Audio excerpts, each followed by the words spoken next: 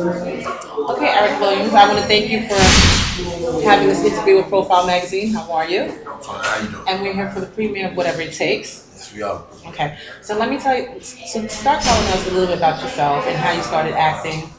What made you get the acting bug? What made me get the acting bug? I was already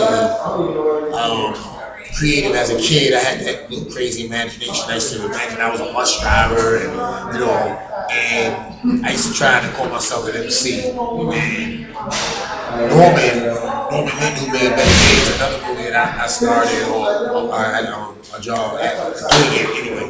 But he called me for a part and told me there was only a small part. And when I read for the small part, I heard that there might be an opening for a big part. And I caught the theme. Once I started reading the script, I became that character Johnny, and I loved it. I like becoming the next character. So then, did you do any research? On this role? Not really, because Mike really basically is similar to me. He's a family man. He takes care of his family. He's a hard-working man. Only thing, I'm a little blue collar in real life, and he's more of a white collar. Okay. But I really didn't have to do too much research. Okay. So now, what advice would you like to offer to the next upcoming first talent that said, okay, maybe they did an audition and maybe that audition didn't go well, and or maybe they did do something and the film didn't go as far as this film did. What advice would you give to them?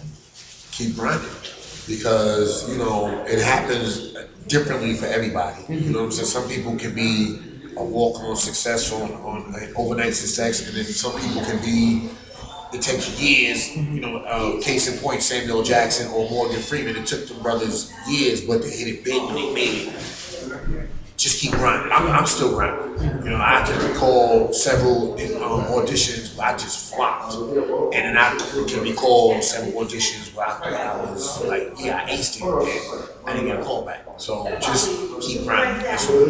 Okay, now I've interviewed a couple of people, some actors and things like that. So now some of them say they have the bug for like being behind the film, the person behind the film and everything. Yeah. So do you see yourself as that, or you just want to be in front of the camera? Well, to me, directing is like being a head coach of an NFL or NBA team. I think it's a lot of headache, but you do have yourself saved the head. I wish.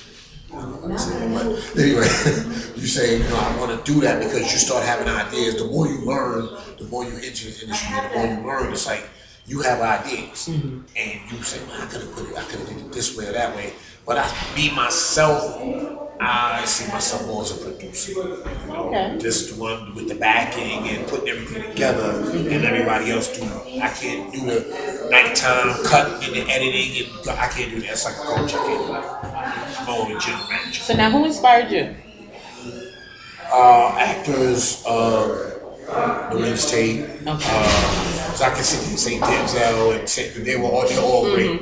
But my favorite is Lorenz Tate, Don Cheadle, and Johnny Depp is my dude. I love everything he does, and Robert Downey Jr. Okay, wow.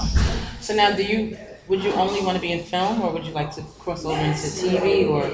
Well, I would love. Years ago, people would say they didn't want to do TV because they didn't want to be typecast as a certain character, but now, with this recession and everything, it's different because you have some TV stars that's making as much as movie stars. Because everybody can't get the $20 million check and whatnot. So I would love to wherever I get it where I fit in. TV, movies, or theater. But I would love to do theater, but I just don't have the time right now because it takes the commitment. But I would love to do theater.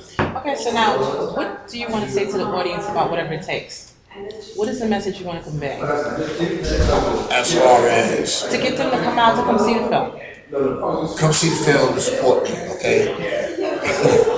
I'm talking about that. Those are my people, it's my family. But seriously, come see the movie. We put a lot of hard work into it, and it's a great story. Come see for yourself. Just come to support. We need support Black cinema anyway. So just come support. Well, thank you from Profile Magazine, and good luck to you. Thank you, cousin. Silly.